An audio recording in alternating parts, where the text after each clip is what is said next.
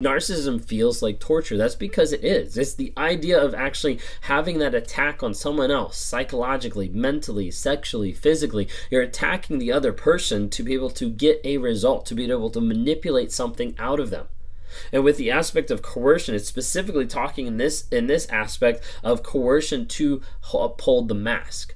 Of how am I going to coerce the family members? How am I going to coerce the people around me to uphold the image that I'm projecting, the image that I want to put out there, so that I don't have to feel bad about myself, so I don't have to acknowledge the things that I've done, and so I can live the life that I want.